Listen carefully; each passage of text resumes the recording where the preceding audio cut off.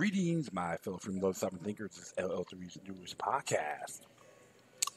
My name is Craig, transmitting from the beautiful swampy mangroves of South Florida. And today's date, March 3rd, 2017. It's on a Friday. Yep, cloudy, nice and breezy. By the new rivers of Fort Lauderdale, Florida. And transmitting at CJ's Java Lounge, located at 400 Southwest 1st Avenue, or it will take you right to Northwest New River Drive in the Yacht Club building, right by off the southwest section of the Andrews Avenue Bridge. Yeah, so maybe cloudy, but it's not that dismal. Probably going to rain. I don't know why not. It's windy. Looks like all the spring breakers are coming out. The little boys and girls think they can party. Can't condemn them all. Life's a learning experience. Hopefully we can meet, greet, and teach. Yeah, so I was checking out some articles yesterday. And, of course, the big one, the controversial one right now is the healthcare plan, GOP's healthcare plans being concealed. And Senator Rand Paul and a couple others are questioning it.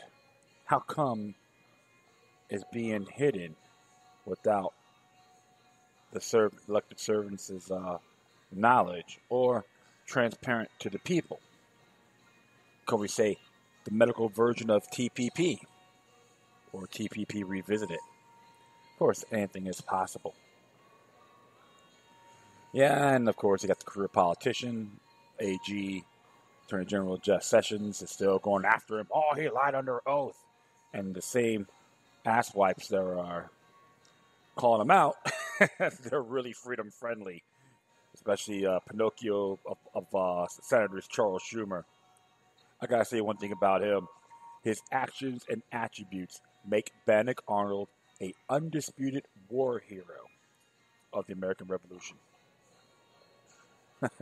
That's all I gotta say.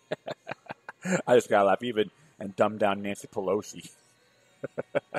Twilight Zone, like Bizarro World, of course.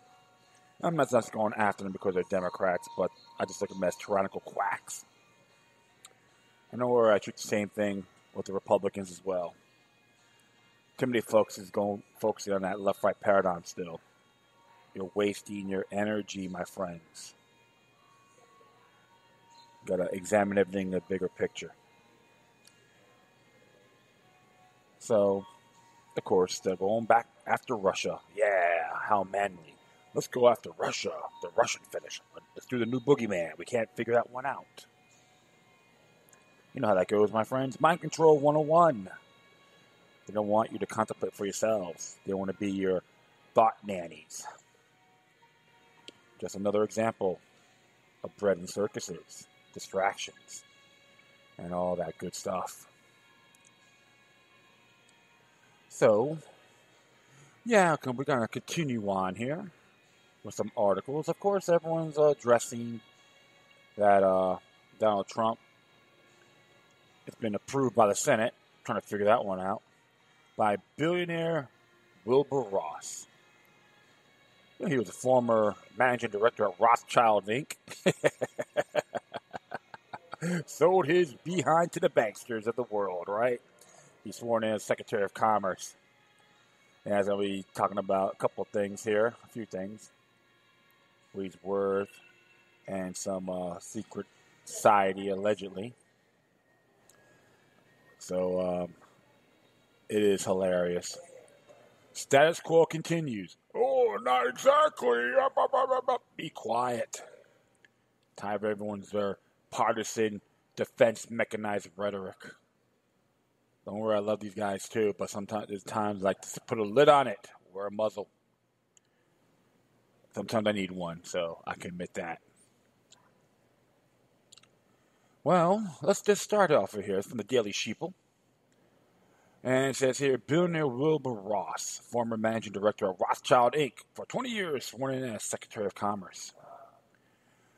Billionaire Wilbur Ross, who spent 20 years not just as Trump's pal, but as the head of Rothschild's Inc.'s bankruptcy advisory business, was sworn in today as our new Secretary of Commerce. A 79-year-old who will serve as the liaison between Trump and the business community received strong support from both Republicans and Democrats, about which Ross responded. Finally, building America up again may become a bipartisan thing. Well, destroy America definitely was. Ross, who was supposed to help bring back jobs despite having shipped some 2,700 of them overseas at his own companies since 2004, will get straight to work on renegotiating with trade with Mexico and China. It's funny because there's a couple of videos, him and got sworn in with his brand new $500 suit, and his wife. They're probably looking at us like a bunch of piss ants, and everyone's like applauding. Yay! How thoughtful. Well, I wasn't impressed when I heard the Rothchild Inc. It's like saying, yeah, we're going to ram it down your rear end. The tyrannical way, my friends. Global dominance. So, we're just going to check out what Forbes have to have a little list here from Forbes 400. And now 400, Wilbur Ross Jr., ranked 232. As of March 3rd, 2017, he's worth $2.5 billion. Age 79. I can't say he don't look that bad, but still, not impressed. Source wealth, investments, self-made score, a 7. He resides in Palm Beach, Florida. Hey, right along, that's near the coastline, past the intercoastal, of course. Palm Beach, Florida, where a lot of the glamorous people are there, including that great historical landmark, the Breakers Hotel, where if your name's not Winthrop Thompson III, they will spit on you. That's what I experienced when I worked over there. But I'm not saying the Breakers are a bad place in general, but the people go there. I'm better than you. One time I walked in there with my nose in the air. I'm at the Breakers. Some people were pretty offended. How sensitive are these folks? He has 2 children. Education, Bachelor of Arts, Science, Yale University, Master of Business Administration, Harvard University. They say distressed asset investor Wilbur Ross has a new job titled U.S. Secretary of Commerce, appointed in November 2016. If confirmed by the U.S. Senate, Ross will replace fellow billionaire Penzi Pritzker in the role after Donald Trump's presidential term begins on January 20th, 2017. Ross, who will serve as an economic policy advisor to the Trump presidential campaign, has known Trump for over 2 decades. Ross spent 25 years heading Rothchild Inc.'s bankruptcy practice before starting investment firm W.L. Ross and Company in 2000. He sold it in 2006 to investment management firm Invesco for about $375 million, but remains chairman and chief strategy officer. In August 2016, W.L. Ross and Company agreed to pay $2.3 million of fines to the SEC related to charges that it didn't properly disclose how transaction fees would be allocated. The firm did not admit to doing any wrongdoing. It's like, you paid it, you admit it. Come on. Pathetic. It's like, that's a spit in the bucket for them. An avid art collector, Ross has some 40 works by Belgian surrealist Rene Magritte, as well as contemporary pieces by Chinese and Vietnamese artists. So how cute, right? Not really too intrigued by any means, because especially Rothschild Inc., that's like a smoking gun, man. And doesn't matter if you worship Trump or hate him, this is a question that people should be focusing on. Something that is controversial, critical, and that has merit. So everyone complain about they lose their civil rights because of the president. Please, your rights are natural born. It's not picking. It's not picking the petty pebble battles. This one here is like more of a boulder. So I've been going through a couple of articles and so forth, trying to find out more about Wilbur Ross. And this is interesting here, which David Icke put on here, a couple of articles. And I found this one's interesting by sttpml.org. And it says here, the billionaire banker fraternity, where cross-dressing new members make jokes about Hillary Clinton and drunkenly mock the financial crisis. And this was here by James Ney from the Daily Mail UK. Actually, it was out a couple years ago, almost 3 years now. And it says here, leader, this is a billionaire financier Wilbur Ross and his wife Hillary Gear. Ross is the grand swipe of chief of Kappa Beta Phi, a secret society for elite Wall Street bankers. A journalist who gate-crashed a secret fraternity of billionaire bankers has laid bare the booze-fueled, cross-dressing antics of its members, as they openly mocked the 99% and made light of the numerous government bailouts of 2009. Sneaking into the swanky St. Regis Hotel ballroom in January 2012, where he was assumed to be a waiter, Kevin Roose became the first outsider to witness the Monty Python escort induction ceremony for Kappa Beta Phi. New members, known as neophytes, trapsed around other masters of the universe dressed in leotard and gold cinquetted skirts and wigs, to then perform vaudeville-style acts that included homophobic and sexist jokes and even a parody of ABBA's dancing queen called Bailout King. Over 200 multi-millionaire and billionaire bankers and financiers were in attendance at the annual event, so chock full of power and money that Roos felt that if you had dropped a bomb on the roof, global finance, as we know it, might have ceased to exist. Older hands at the fraternity, which has existed since the end of the Great Depression, walk around the lubricated, dinner-wearing purple velvet moccasins embroidered with the fraternity's Greek letters. Lavish, this is a ballroom of the St. Regis Hotel in Manhattan, where Kappa Beta Phi met in January 2012 and were infiltrated by reporter Kevin Roose. Served up a luxury meal of lamb and foie gras. Executives from nearly every too-big-to-fail bank, private equity mega firm, and major hedge fund were in attendance at this prestigious and secretive event.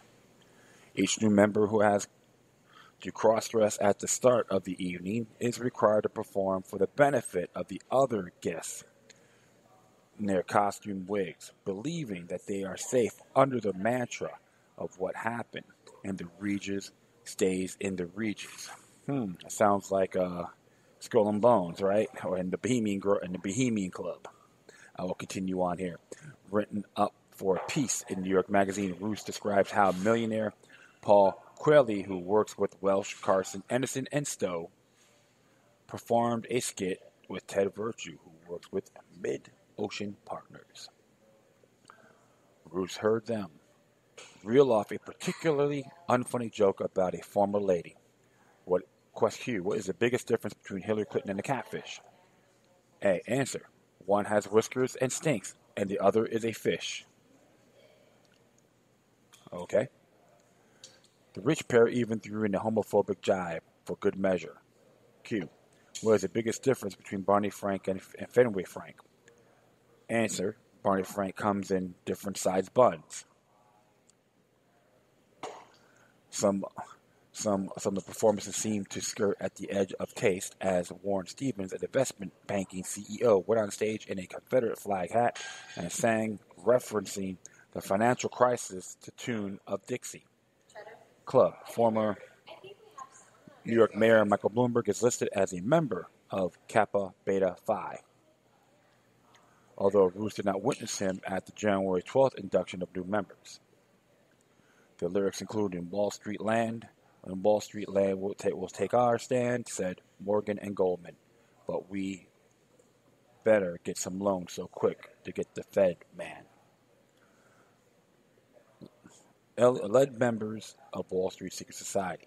Wilbur Ross, Grand Swipe, an American investor, estimated Forbes in 2011 to be worth 1.9 billion. So this is like a few years, like 4 years ago, 3 years ago, excuse me.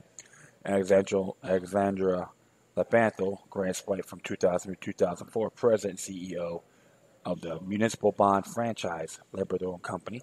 Peter Kellogg, Grand Swipe from 1999 to 2000, businessman and philanthropist with a net worth estimated by Forbes at around 2.3 billion. Michael R. Bloomberg, former mayor of New York City and business magnate, who is the 13th richest man in the world, with a fortune of 31 billion. He's the same giant asswipe that does mayors against legal guns. The treasonous entity, right? Absolutely. Lawrence Fink, chairman and chief executive officer of BlackRock, is the largest money management firm in the world with assets of $3.5 trillion. Paul Tudor Jones, founder of Tudor Investment Group, estimated to have a net worth of US dollars 3.6 billion. Another true financier is Bill Moreau, who is executive at the Blackstone Group, and Emily Henry, who is a hedge fund manager with Tiger Infrastructure Partner and former Assistant Secretary of the Treasury, did a two-man comedy sketch. In it, Moreau played the role of a liberal radical, while Henry played a part of a wealthy baron, who said that it looked like a debate between the 99% and the 1%.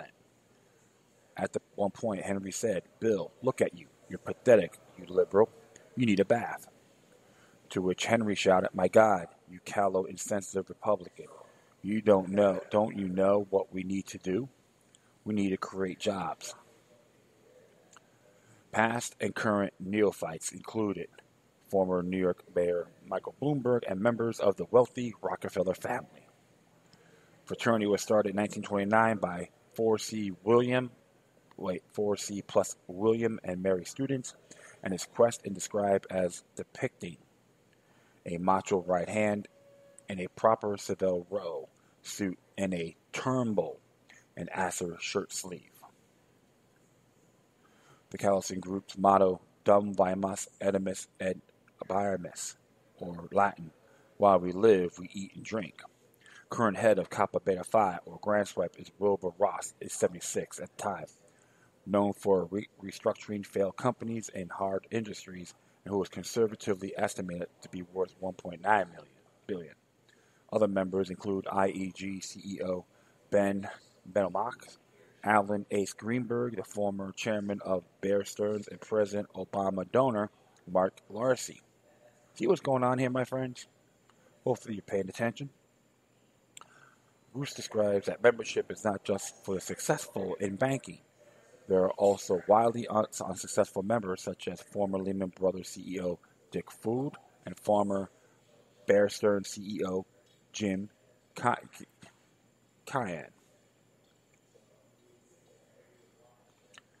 Exalted Company Alan Ace Greenberg, former Bear Stearns chairman and CEO in 2008, was still attending Kappa Beta Phi, a secret society for elite Wall Street finances in 2012, as with Mark Larcy, who has donated to President Obama.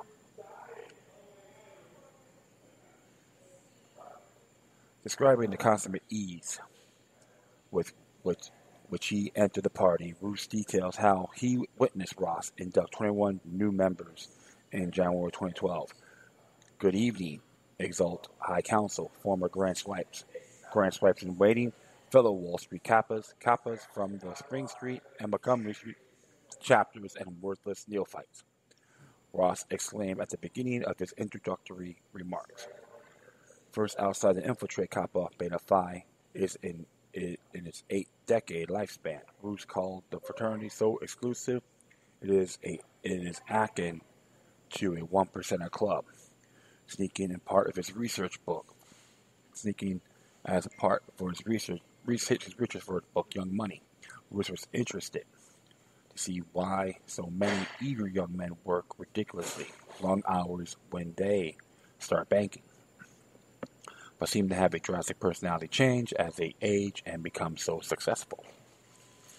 Staying long enough to record skits and speeches given by new inductees and to take a few pictures, which was exposed when he tried to video a parody version of I Believe, the big number from musical The Book of Mormon, for which the neophytes had dressed as missionaries. Indeed, the lyrics were changed to include the line, I believe that God has a plan for all of us. I believe my plan involves a 7-figure bonus. Busted. Michael Norgas is on the left side principal of Fortress Investment Group LCC and co-chief investment officer of Fortress Marco Fund, caught Kevin Roos in the act while Ted Virtue told some colored jokes he was inducted. There's photos on here too, you can check it out. Billionaire investor Michael Novogratz, a former Army helicopter pilot, rumbled Roos and tried to take his phone off him. Roos described Novogratz as having the impression of having consumed alcohol that evening. The fight attracted the attention of Wilbur Ross and a former grand swipe called Alexandra Lemonville, who ran over and escorted Roos outside with his pictures and audio recording intact. Roos alleged that Ross tried to bribe him to keep it quiet with the lure of exclusive stories, saying, I'll pick up the phone anytime and get any help you need. Yeah, the people in this group could be very helpful. Everyone all chimed in. If you just keep their privacy in mind. However, Roos was not swayed and printed his story in New York Magazine as part of the promotion for his book. He drew the conclusion that the upper ranks of finance are composed of people who have completely divorced themselves from reality. Not self-aware. No self-aware or socially conscious Wall Street executive would have agreed to be part of a group whose tactic mission is to make light of the financial sector foibles. Not when those foibles have resulted in real harm to millions of people in the form of foreclosures, wrecked 401ks, and a devastating unemployment crisis. Something to really deep think about this, my friends. Hamilton's curse is still proceeding.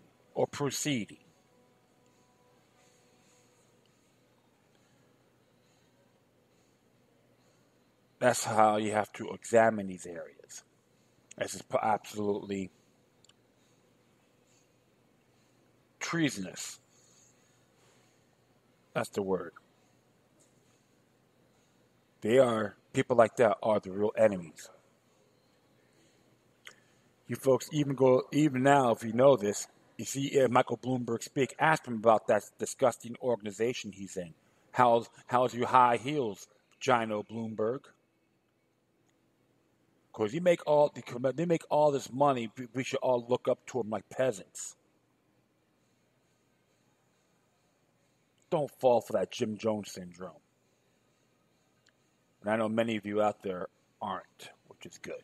And it is growing progressively, but slowly. Things are happening. And I always observe. That's why a person like myself always examine events in all walks of life. Plus, sharing this with others. I want people to look at the world a lot broader instead of tunnel vision or have a brain of a mind of a broom.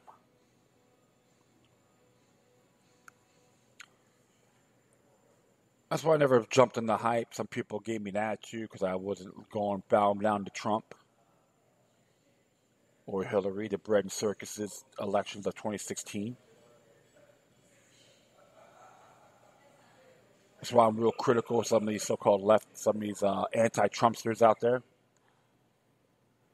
Because they're doing it without any meritability. When you protest on somebody, back it up with facts. This right here should get people up in arms. Regardless if you support the Trump administration or not. Like I said before mentioned, stop the petty pebble battles.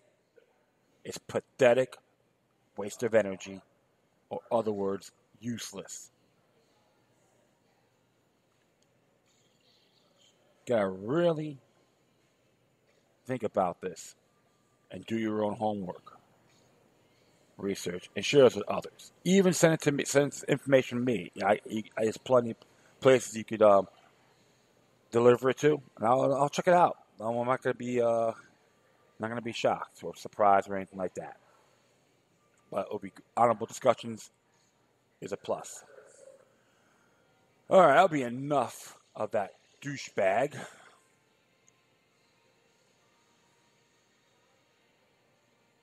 And the next one just came out like an hour ago. And this is still the morning.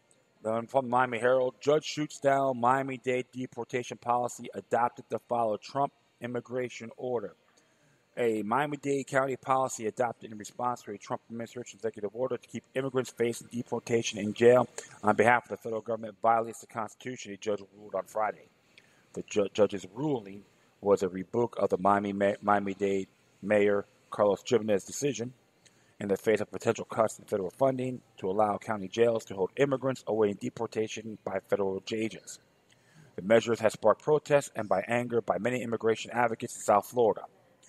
Circuit Judge Milton Hirsch wrote that the policy violates the 10th Amendment, which limits the reach of the federal government over states. Of course, we must protect our country from the problems associated with unregulated immigrations. And Miami-Dade Circuit Judge Milton Hirsch wrote, "We must protect our country from a great many things, but from nothing so much as from the loss of historical rights and liberties." The immediate impact of the ruling was unclear. For one thing, the judge did not explicitly order Miami-Dade jails to stop honoring requests by the federal government to hold people slated for deportation. Hirsch's rulings also could be delayed by an appeal, which the mayor's office said would be filed immediately. It's the Miami-Dade County's position that immigration is a federal issue should be handled in federal court, according to mayor spokesman. Miami-Dade County is planning an immediate appeal to the 3rd District Court of Appeal. Since 2003, Miami-Dade County has stopped honoring most requests by federal authorities to hold undocumented or deportable jails inmates, even though their sentences were up or their cases closed. County officials expressed concern because the feds were not reimbursing the cost of detaining.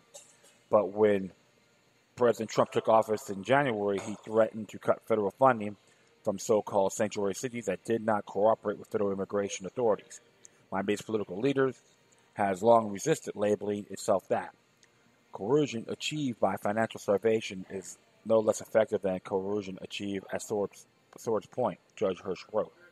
Gimenez, citing concerns about losing federal money, ordered the county judges to honor all requests by immigration authorities, a decision that contrasted with some big city mayors who vowed to resist Trump's efforts. Federal agents have to have up to 48 hours to pick up someone being held in a county jail. The county controversial policy was challenged by James Lacroix, a Haitian national who had been living legally in Miami under what is known as temporary protected status, which was afforded to the island nation in 2010 after a series of natural disasters. But Lacroix, at some point, was ordered deported after he continued to rack up felony arrests for driving without a valid license. Lacroix was jailed in late January, 2 days after Gimenez changed his stance on the detentions. Federal authorities filed an official request asking Lacroix be held for them if this case were to conclude. On Tuesday, Lacroix pleaded guilty to 2 felony cases of driving with a suspended license. His sentence credit for the several weeks he spent in jail, but Lacroix was not released, spurring his lawyers to ask that Judge Hirsch review the legality of the county's Trump-friendly policy. Federal agents went to the jail on Wednesday to pick up Lacroix, who spent 28 hours in the Miami-Dade County jail custody after his state sentence was officially up. 40 hours is a long time. We don't hold people in this country for 40 hours while police do their investigation, Lacroix attorney Philip Weinstein told the judge during a hearing on Thursday, or 24 hours or 1 hour. Miami Commissioner Sally Hayman, a lawyer and sponsor of the legislation that backed Jimenez's detention policy, said, "I have not seen the judge's order, but I am pleased that these complex legal issues are being reviewed in courts of law." Juan Cuba, chair of the Miami-Dade Democratic Party, said the ruling could send a signal to the county commission, which approved a policy in a 9-3 vote on February 17th. Mayor and the Jimenez 9 can ignore the community, but they can't ignore the Constitution and the courts. Yeah, so you have to look at everything on all sides. So it's like, damn me do, damn me don't. And I know Judge Napolitano narrated his article, his views on it, and Trump does have that right to hold federal assets, federal funding. So in that area, because you have to look at all sides, 10th Amendment, and of course Article 4, Section 4. And I'm not trying to. I don't, like I said before in my past shows, it doesn't matter if you're whiter than me and have the same surname. If you're here illegally and in good faith, it's considered trespassing or invasion. But everyone has the right to be heard, get organized, have immigration attorneys ready to go. But if you're a habitual criminal, especially a violent one, yeah, you got to get the hell out. So I see that definitely. Like I said, I'm not a lovey-dovey of President Trump. I say I'm critical too, just to give you guys some clarification. And if you're going to say I'm a racist, you just blow smoke up your rectums, because my response is, when bend over backwards or Jesus Christ become a race, then we'll talk. So you have to look at those areas, and I did, like I said before, I expected this. I'm not surprised. It's like a double-edged sword. Okay, so people have got to start really having meritability. And you want to, like I said, about these jails, and here's something about these jails, too, which I really is cockeyed. You know, even in the local, like Miami-Dade County and state of Florida, a lot of places. Even with victimless crime laws, they're going to try to throw people in jail. But one thing I know for sure, like marijuana, they throw people for marijuana. But now they're using citations, which is better. But tired of throwing people in jail for garbage, man. You know, it's like petty stuff. It's totally ludicrous. That's how you ease up the jails. And these private prisons, they can stick it. All right? I'll just leave it at that. But interesting case. I'm not too surprised at all. Yeah, speaking in Florida, this one came out. A friend of mine from on Facebook, Tom Bowker, good guy. I just have fun with him all the time on the little political views. But it's out of love. Hopefully he's hearing the show. I have too much fun with these guys, yeah. But he had a good point. He sent this on Facebook. It's by Wanda Morris from WPTV in West Palm Beach. It says here, students asked to sign document not to talk about test to parents. And it says here, Braille Rivera from Boynton Beach is outraged that her 10-year-old daughter, Annabelle, was asked to sign a document at her school. She is not allowed to talk to anyone, including her own parents, about questioning in the Florida Standard Assessment writing test. When I asked her about the test, she started crying and tells me that she can't tell me or she'll be arrested, Rivera said. I was shocked. You're going to arrest a 10-year-old girl for, what's it, some secret society club? Come on. She was shocked, of course. Rivera said she was upset that her 10-year-old daughter and her classmates at Renaissance Center School in Port St. Lucie were asked to sign an acknowledgement form without consent of their parents. West Palm Beach lawyer James Green said children can be asked to sign some documents without their parents.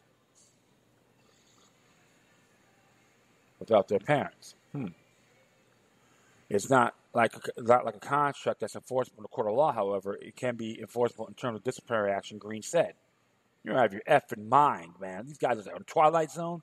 Rivera had no idea her daughter was asked to sign anything until after the fact. No other parent should find out from their child in tears that it is being communicated in the class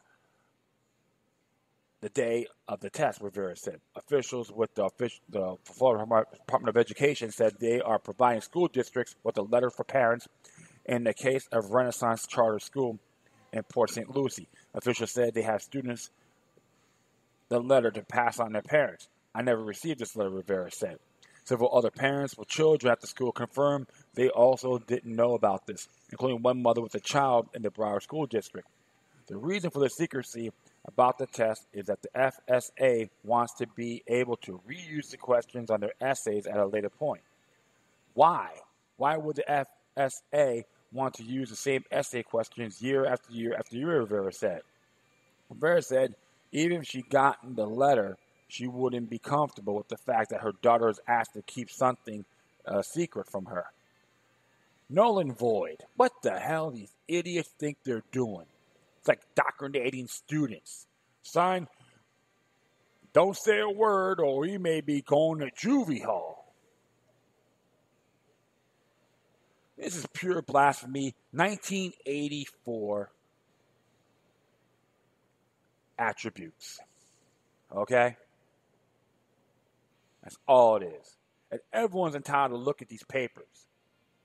Article 1, Section 24 of the Florida Constitution states that.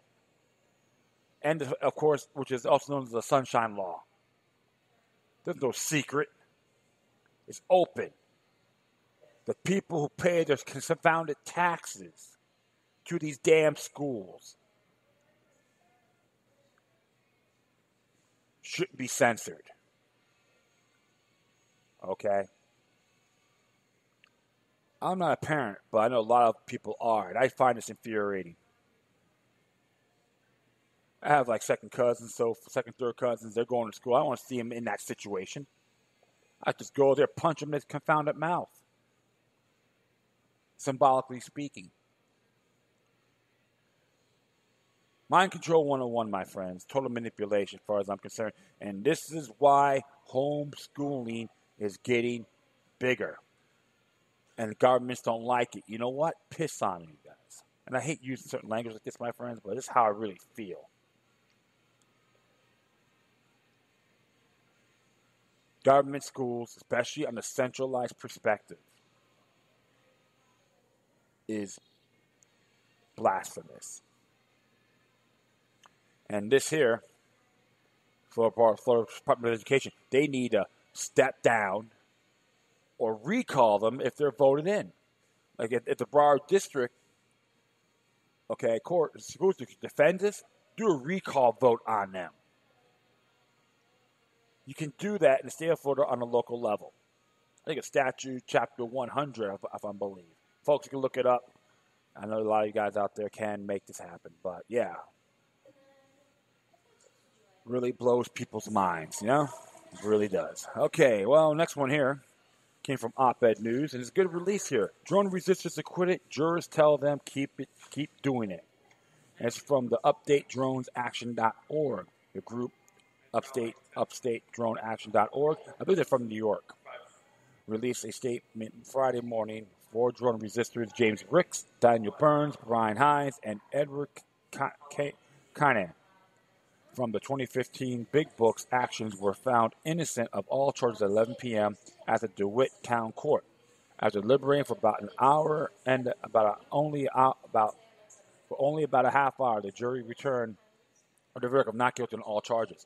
Applause erupted in the courtroom upon the jurors' announcement of the verdict.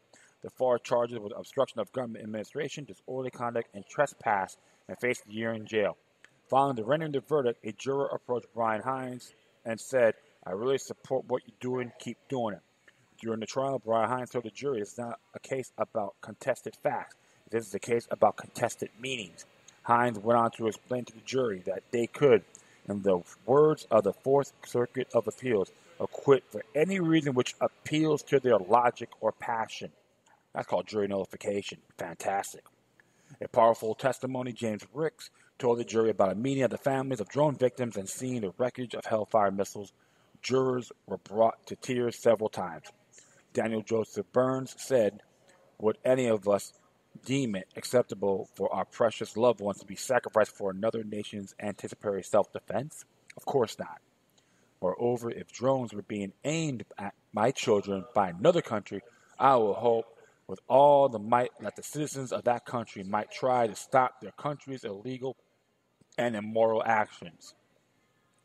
Edward Kynan told the jury in clear and powerful language about this time living in Iraq during the war and about the terror sown by drones. The trial resulted from an action on March 19, 2015, on the 12th anniversary of the U.S. illegal invasion of Iraq.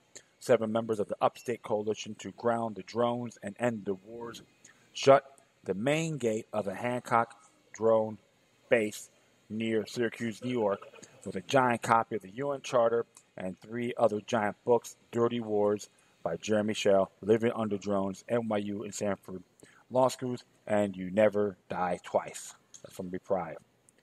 Nonviolent activists also held a banner quoting Article 6 of the U.S. Constitution, stating that every treaty signed becomes the supreme law of the land. They brought the books to Hancock to remind everyone at the base the sign of the treaties that prohibit of killing civilians and assassinations of human beings. The group attempted to yet again to deliver a citizen's indictment for war crimes to the Hancock Air Base chain of command. That is great, and I'm very pleased for what they're doing. And that's right. Let's give them a little love there. That's absolutely. That is part what the information was about. They used the truth on their side and told the jury in his own rhetoric, you are the most powerful people in this courtroom. There is no victim. How is that a crime? Absolutely. None at all whatsoever.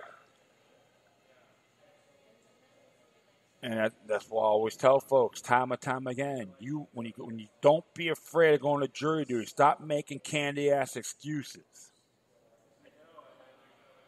You want to make things happen? You want to make impact? This one obligation, one of the duties you have.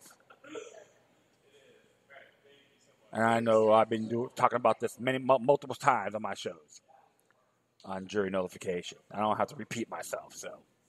But I am very pleased this happened. It's like, well, Mahler 7, I'm happy with that as well. The jury is tired of the propaganda and the tyranny that's done by criminal elements in our own government. So that's why they work for us, not the other way around. Yeah, that's awesome. All right, next one here. Came from Trumpublic.org.uk by Graham Van Bergen. It says here, Germany to censor press, social media, and internet ahead of elections. It must be obvious to anyone watching political events across the Western world that the media is in big trouble. Availability of multimedia news platforms has accelerated a decline in the 21st century of traditional newspapers and even television news. A fact this is not new. The emergence of full-blown state censorship in a modern democracy because of the change in news delivery is. The demise of the mainstream media has, of course, been exacerbated by a lack of public trust in journalism and news outlets, with only about 1/3 of the public trusting it in America. 1/3. You know what? That's good. With 18 to 49 years old, trust falling even further, with barely a quarter accepting mainstream media as source of reliable information. The story is pretty much the same in Britain and Europe more widely. In America, Clinton's loss at the ballot box ended with the establishment finger firmly pointing to Russia, that somehow it puts its finger on the scale to help Trump become triumphant. This has ended with the public trust falling even further, as the Cold War boogeyman is not new either. However, we are not witnessing is the very same strategy in Germany by Chancellor Merkel, who, fighting for a rapidly declining popularity, is already adopting the Obama strategy by blaming Putin and Russian agents for what will be inevitable losses at the upcoming election in September 2017. Merkel suffered a sobering defeat in regional elections in her constituency of Mecklenburg-Vorpommern with her Christian Democratic Union, coming third behind the Social Democrats, SPD, and the right-wing populist Alternative für Deutschland, AfD, a few months back. The consequence is that Merkel wants full censorship of not just the press, but bloggers as well. In addition, Merkel's government is now quite clearly taking absolute control of the public narrative. journalists are told that what to write, newspapers what to print. Did Adolf Hitler do something like that? Absolutely. Wow, man. She probably has a elastic dolls of Adolf Hitler, Stalin, and Mao, and she like to do a foursome with them, and you guys could think about it and figure it out. Political scientist and German journalist Udo Lufgade admitted that he repeatedly had to cooperate with the CIA and German intelligence agencies and was forced to put his name under biased publications under the threat of being fired. In several media interviews, Lufgade, revealed how German journalists and politicians are recruited as CIA assets to write stories that were aimed at serving the geopolitical interests of Washington and not the interests of the German people. It sounds like some sort of excitable fictional novel. Just 2 weeks ago, the retired head of ZDF Bonn, supposedly independent German public service television broadcaster like the BBC, Dr. Wolfgang Hurls, made an astonishing statement. He admitted that the network and others take orders directly from the German government on what and what not to report. If I'm correct, this is go backtrack here. Udo Lufgade did pass too, so he'll be forever free. But make sure his legacy never dies in vain. All right.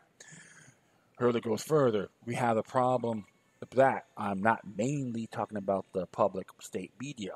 We have closeness to the government, he revealed, not only because commentary is mainly in line with in the Great Coalition, CSU, CDU, and SPD, with the spectrum of opinion, but also because we are completely taken in by the agenda laid down by the political class.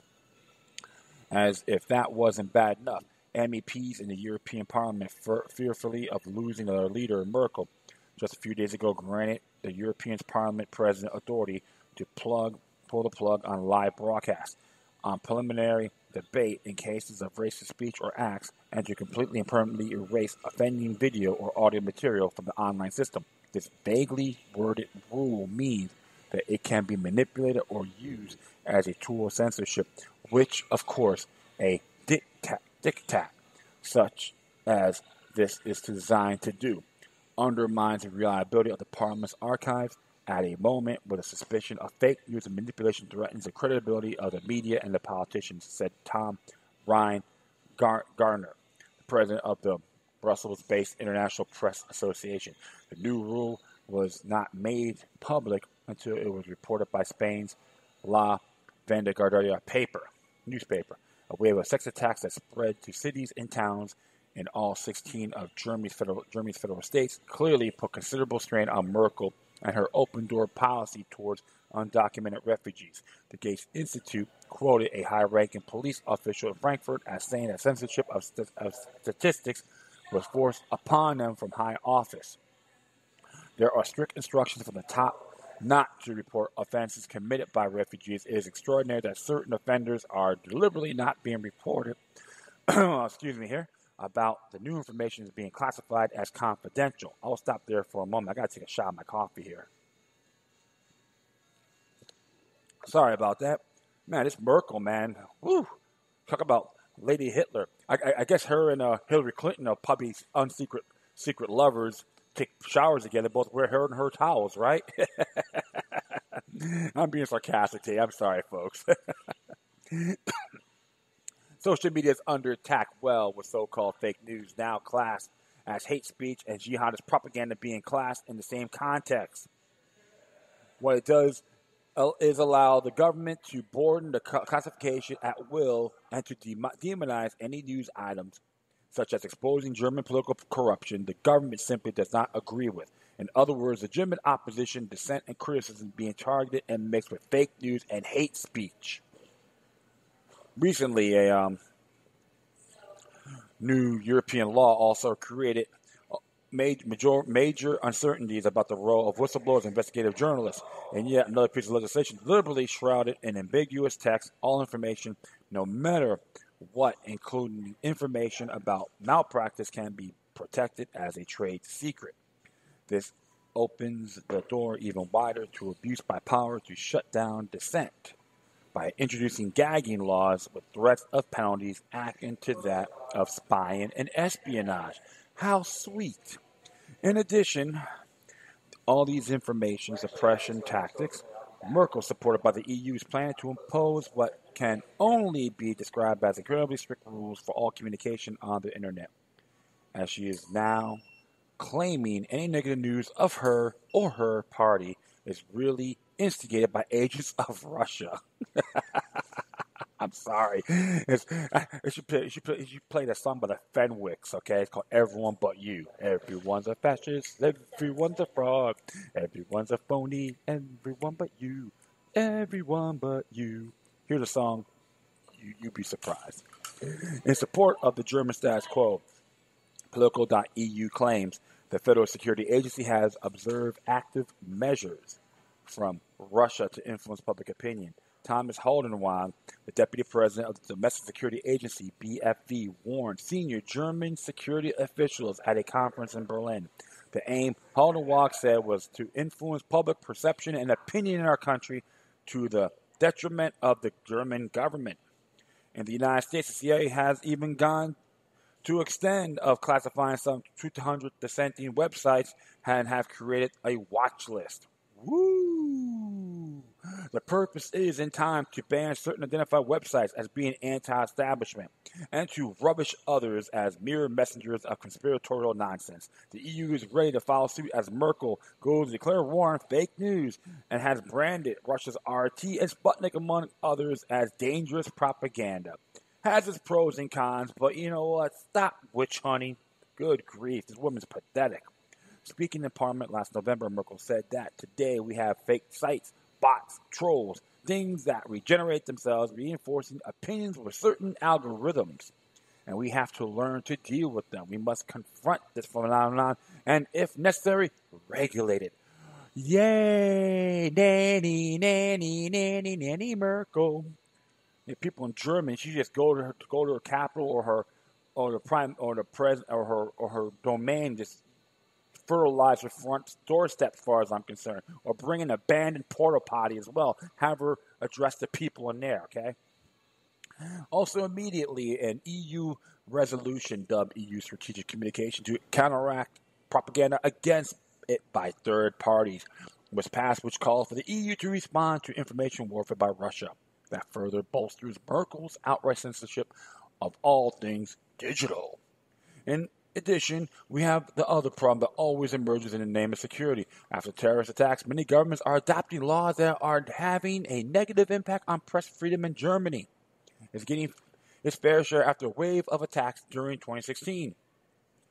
The consequence is that an extraordinary act of betrayal of the German people, the government traded citizens' metadata for the NSA's top spy software 2 years ago. Then a leaked document emerged last August that a show of huge uplift in the budget of the German Domestic Intelligence Agency, the Wasserschutz, which is asking, hopefully I pronounced that correctly, which is asking for an 18% budget boost in 2017. This document, subsequent reports stated the increase was entirely targeted at non-standardized telecommunications, meaning widely used messaging services such as WhatsApp. You know, it's funny.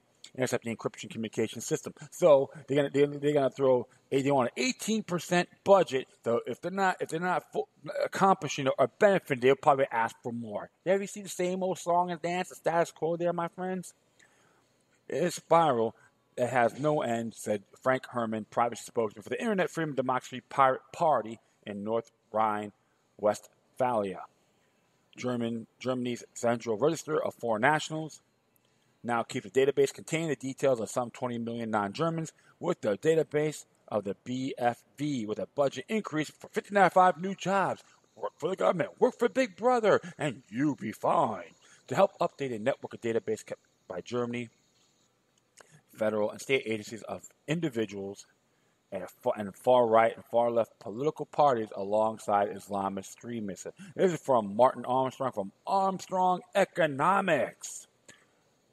Said, censorship by the German government is on its way. There are those in European politics that are now advocating full-blown censorship, fearing the collapse of the EU. Oh my goodness. Run to the hills. State propaganda is acceptable, but anyone who disagrees is somehow now an agent of Putin. A sumptuous man, a sumptuous man, a sumptuous woman kind of sort of means yes. Exactly. This is one of the last rungs a government breaks before it becomes an enemy of the people. Oh, yeah, man. Can we say New World Order 101? Absolutely. And, of course, it's the Germany's constitution as well. You know what? It's been a while since I've checked it out. Let's see here. Let's go to Germany's constitution. Oh, there it is. Oh, I did it last time. Yeah. That's what I thought. And I know they have something on free speech, of course. And let's just see here. Basic law for the Federal Republic of Germany. Ha ha ha ha ha ha. I mean, you call it the totalitarian Republic of Germany, right? Yeah. And 136 pages long. Woo, man, that's interesting here. I'll try another version here. One moment. But, saying, my friends, is that's the whole thing. They don't want you to think. They want you to wipe your behind and all that good stuff, right? Absolutely. This is how dumbed down they believe you are. So, we got to start looking at everything in the bigger picture as usual. That's not there either, okay? Shoot. How do you get these PDF formats? What the heck? Shoot, man. Let's check this one out here. I might do, I might not. Let's just find out. Oh, okay. Good. And it's interesting to talk about human dignity, personal freedoms, freedom of faith, freedom of expression, Article 5. Oh, yeah. Let's see what else they got here. Right to petition. Yeah, let's go with basic rights. I like that. Not so basic anymore, right? Your basic rights is just privileges. And of course, here, call out human dignity, personal freedoms. Every person shall have the right to freedom of the development of his personality insofar and does not violate the rights of others or offend against the constitutional order or moral law. So they're going to try to manipulate that, okay? All right, so they're going to try to manipulate that. Oh, you're demoralizing our government. And of course, here's Article 2, subsection 2. Every person shall have the right to physical integrity. Freedom of the person shall be inviolable. These rights may be interfered with pursuant to law. So if you harass somebody, that's one thing. But of course, when they say if you offend Merkel, you can be viable. Okay, so it says here. And under here, expression of arts and sciences, every person, this is Article 5, subsection 1, every person shall have the right to freely to express and disseminate his opinions in speech, writings, and pictures, and to inform himself without hindrance from generally accessible sources. Freedom of the press and freedom of reporting by means of broadcast and film shall be guaranteed. There shall be no censorship.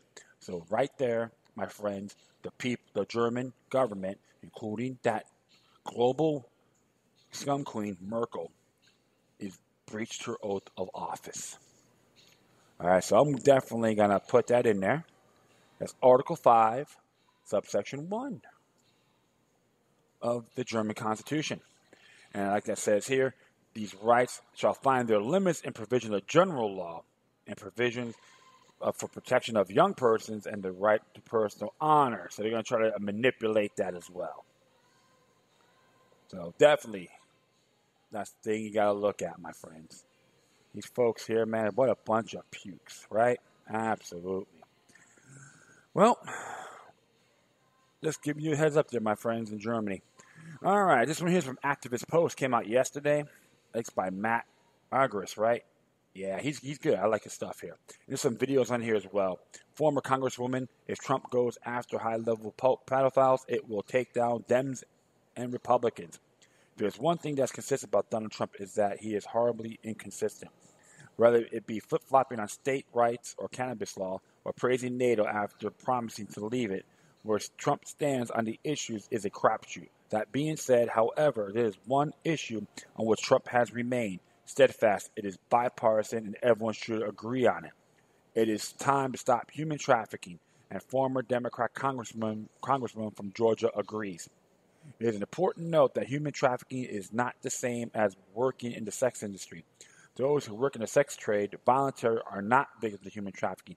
However, they often find themselves victims of the government and the black market created by the government, who pushes their line of work into dark alleys and shady places. As corporate media writes off talk of Pizzagate as it's some tinfoil conspiracy theory that couldn't possibly happen, recent busts of pedophile rings are shattering their claims. In fact, after a massive bust in California, Los Angeles County Sheriff Jim McDonald said the arrest represented a very sad commentary on the condition we're dealing with. Pretending this issue doesn't exist only makes us more complicit. Newly elected San Diego Attorney Mara Elliott said last month. However, it appears that Donald Trump has decided that he won't be party to those who deny the horrid reality that is child sex trade. Trump held a press conference last week in which he detailed his plans to go after victims of the human trafficking epidemic, as he explained. You can watch the videos on there, okay, folks? In the most of these recent busts, however, many of those arrested were simply willing adults seeking a mutual beneficial arrangement for sex with another willing adult. These facts do not belittle the necessity to go after child traffickers. However, this show how much money is squandered enforcing the government's version of morality on society. The funds allocated to go after voluntary sex trade could help to expose the real monsters behind human trafficking. Let there be no doubt, who engage in the child sex trade are society's most vile, at many times the most elite.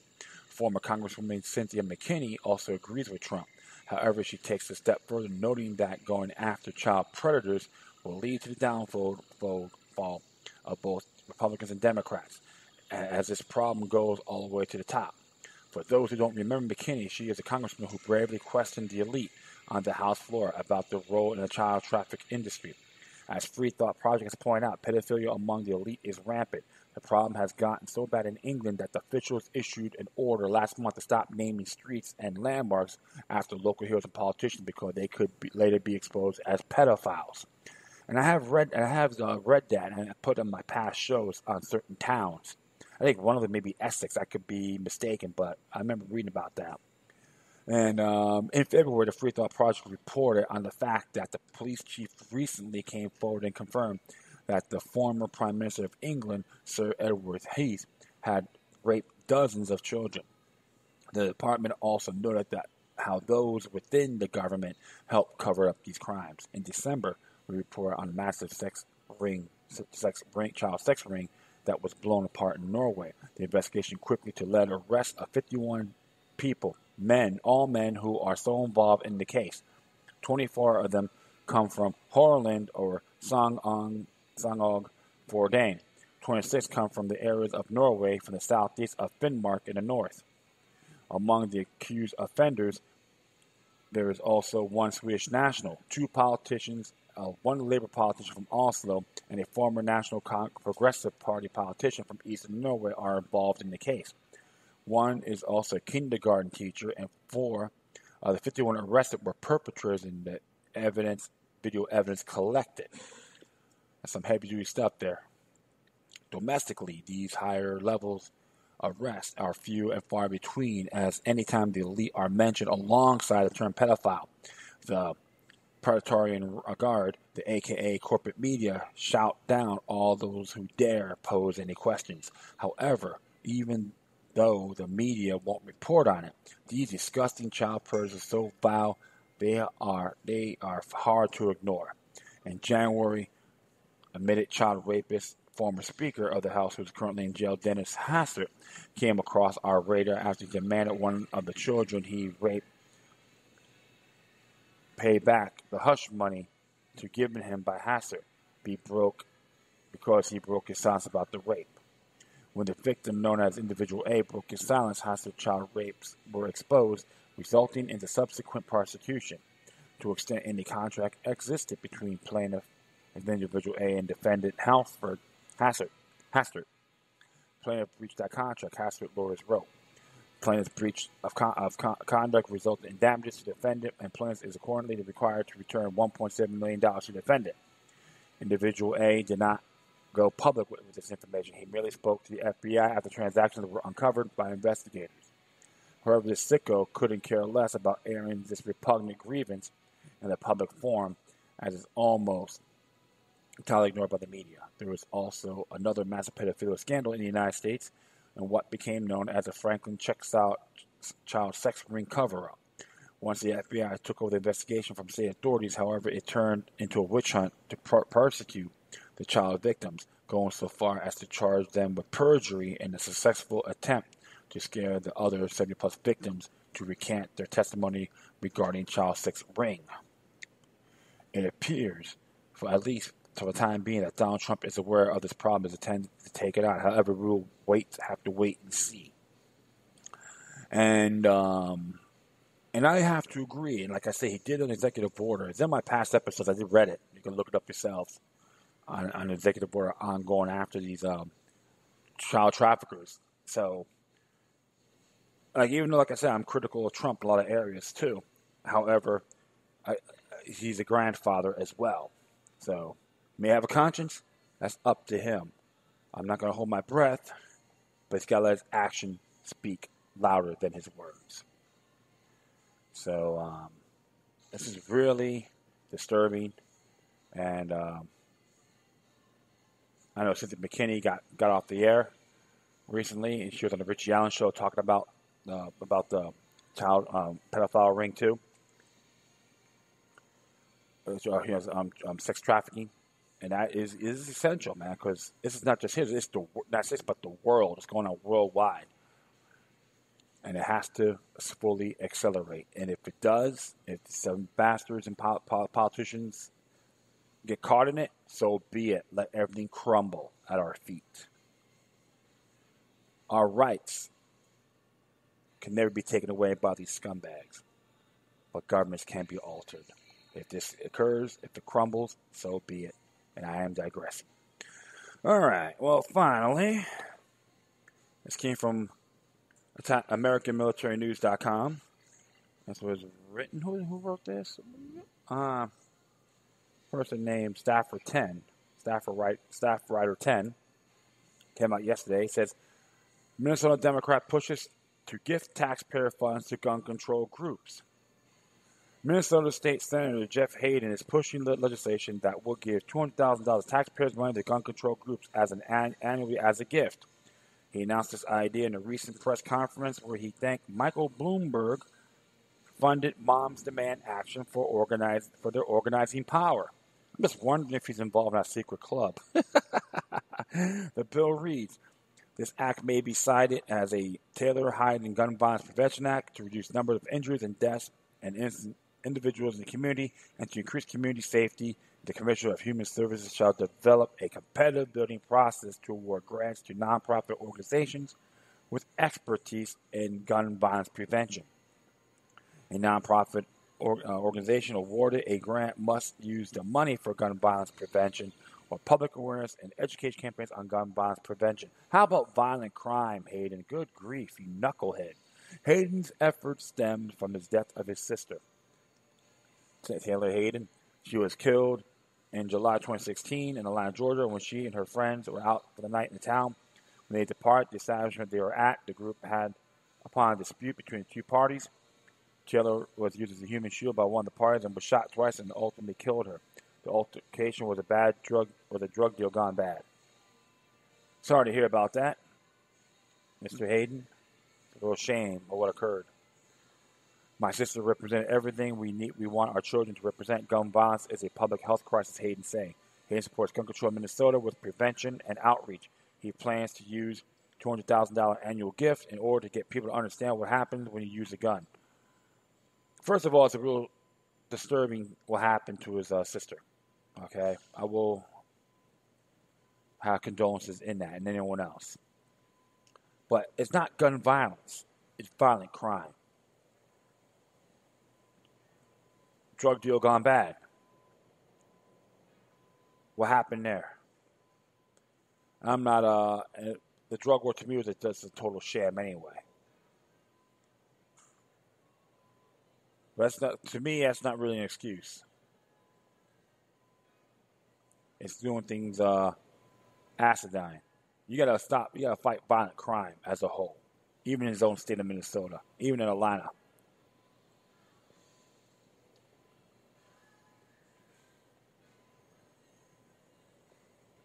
Because sometimes these lobbyists, it's big business for them. And don't get me wrong. I know there's a lot of people throw a lot of money to the NRA as well, lobbyist groups too. So they throw money around also. But this whole thing of conscripting taxpayers' money as a gift to a certain group, regardless, is wrong. It's involuntary servitude.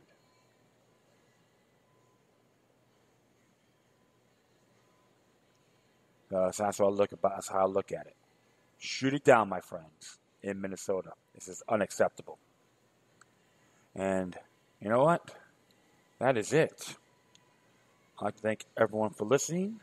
Plus, feel free to download and share this throughout your social media networks. If you have any questions, comments, or you want to send me some information that I could be interested in, wherever you do, please deliver your correspondences with decorum.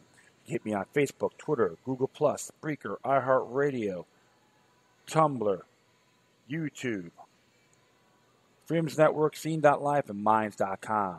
Or you can email me at LokiLuck3, which is Loki, look at the number 3 at gmail.com. All right, folks. Looks like I may not be doing anything over the weekend, but you never know. Hopefully you have a safe one out there, okay, my friends?